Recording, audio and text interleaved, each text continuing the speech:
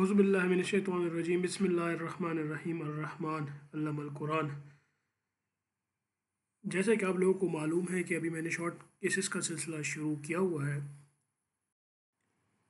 तो short case शुरू करने से पहले एक अच्छी बात इस परसिस्टेंस। याद रखें कि we have to work persistently to achieve our goal no matter how hard it looks. But आप देखें, अंधेरे के बाद रोशनी ज़रूर आएगी। आज के शॉर्ट केस का टॉपिक है facial policy. Facial policy, you will get a command that this child is having weakness of face. Please examine the face and relevant, or the command will be do the GPE and relevant. As always, for all short cases, the introduction, consent, exposure, and hand sanitizations.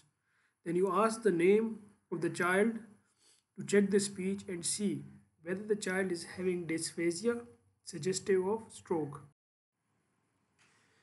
Then you see the journal look, whether the child is sick or well looking, cyanosis or respiratory distress at rest, there's pallor or jaundice, there's nutritional status of the child, there's any diagnostic or dysmorphic features, and make an inspection on that the child is cyanotic or acyanotic, or whether the child is in heart failure, tachypnea. There are three maneuvers that you have to do, like you ask the child to frown, do in front of the child so that they can follow you, close your eyes tightly, fill your cheeks with air, show your teeth. And these maneuvers are done to determine whether the facial weakness is unilateral or bilateral. Whether the facial weakness is of upper motor neuron type, in which the upper face will be spared, or lower motor neuron type, in which both upper and lower face of one side will be affected. Then you check the 8th nerve, hearing, and otoscope for vesicles in the ear for Ramsay-Hunt syndrome. Hearing you can check by talking to the child to see whether he responds or not. Then eye movements. You have to do the H shape, lateral rectus, all the muscles like you know are supplied by lateral rectus except SO4 and LR6. Then the 5th nerve is you check by tell the child open the mouth and you force to close it. 9th and 10th nerves are checked by asking the child to make an ah sound to see the uvula. You should know the interpretation whether it moves to the weak side or the strong side. 9th and 10th policy, the uvula is pulled by the strong side, so it will move towards the strong side.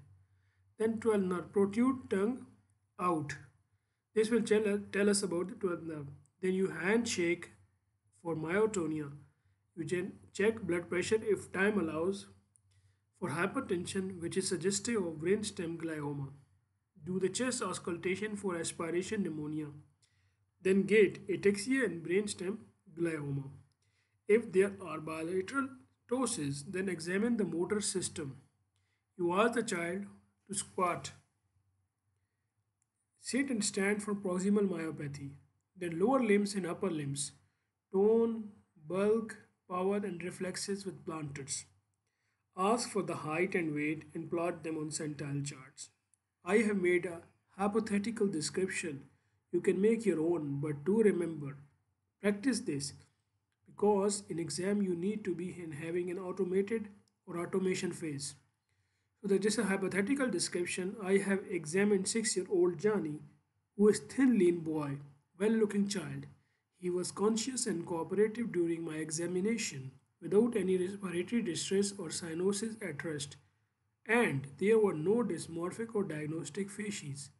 The child has facial deviation towards right side, and there is flattening of nasolabial fold on left side, and the child was unable to close eyes with absence of frowning. There is no ptosis, rash in ear, and all accessible cranial nerves are intact. His blood pressure is 90 by 60 millimeter of mercury, and motor system, gait, and speech are normal. So, based on my examination, the differentials are the facial palsy. Facial palsy have to determine whether it's a unilateral or bilateral. Determine whether it is upper motor neuron type lesion or lower motor neuron type lesion, like I explained before. Then you have to The speech will tell you whether there is dysphagia, manifestation of stroke, or dysarthria, myotonic dystrophy. If there is bilateral lower motor neuron lesion with ptosis, then myasthenia gravis, myotonic dystrophy will be the differential. So you must check for myotonia. If there is bilateral lower motor neuron lesion without ptosis, then it can be due to GBS, the Miller-Fisher variant. If there is a bilateral upper motor neuron type of lesion, then you must keep differential of cerebral palsy. If there is unilateral upper motor neuron lesion, then stroke must be considered in differential. Ptosis is present in myotubular myopathy. Now coming to the Bell's palsy, it has multiple causes such as infections in which the viral such as herpes simplex, varicella, Epstein-Barr virus, CMV and mumps, bacterial otitis media with spirit-disposing organisms, mycoplasma, tumor, trauma, GBS, drugs such as interferon and ribavirin. Then a little word on the Mulkerson-Rosenthal syndrome. This is a non-caseating granuloma in which there will be facial lips and swelling. Alternative recurrent seventh nerve palsy. Remember, it's a recurrent. Family history of headache and migraine. So treatment of the Bell's palsy is the prednisolone 1 mg per kg for 1 week and then taper over 1 week or start within 3 to 5 days of illness. Oral cyclovir for immunocompromised. Physiotherapy, surgical decompression, and methylcellulose eye drops or an ocular lubricant and eye bandage at night to prevent exposure keratitis. Remember, respected candidates, that you must look the latest guidelines for the treatment of Bell's palsy and you can update or improve it. If there's any change, you must let me know. Prognosis of Bell's palsy: 85% recover within few weeks, 10% there is mild weakness, and 5% there is a permanent defect. If the child don't recover within few weeks, 2 NCS of the facial nerve to suspect facial nerve schwannoma or infiltration by leukemic cells. What are the indications of CT scan in facial palsy? If there are any focal signs, there is no recovery in 1 month, and tumor is suspected. So this was about the facial palsy. Thank you very much for your patient listening, and do give me your feedback. And I pray that may Allah be our helper, protector and guide. Best wishes. Allah Hafiz.